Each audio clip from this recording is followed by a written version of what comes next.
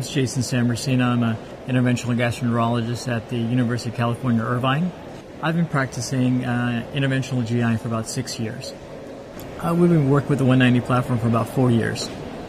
So the a lot of things I can say about the 190 platform that we really find extremely helpful. One of the things is the improved narrowband imaging. The narrowband imaging feature is something that I use literally every day, every single case, especially for my Barrett's esophagus patients. Narrowband imaging is really key for looking at the mucosa carefully and looking for areas of dysplasia in the esophagus. I think that's one of the things that we are really lacking at is in studying somebody with Barrett's esophagus, looking for areas of dysplasia. I think is something it's difficult to do, but with narrowband imaging and with the 190 platform, we're able to look for characteristics of dysplasia in a much better way than we could before.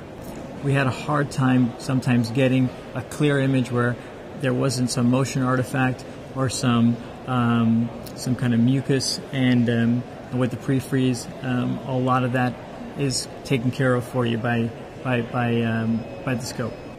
The passive bending section of the scope has been modified and enhanced, and I really feel there was a big difference in our fellows when they switched from the 180 to the 190.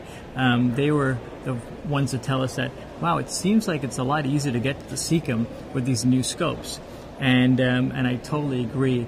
The way the 190 scope can maneuver turns, it really does put the forces in the right direction, and you're able to get through the colon, I feel, much easier and reach the cecum more effectively with this new scope.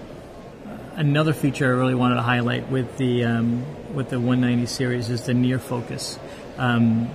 Especially for Barrett's esophagus patients, as I was mentioning with the narrowband imaging, we're able to better see the vascular structures. With the dual focus feature,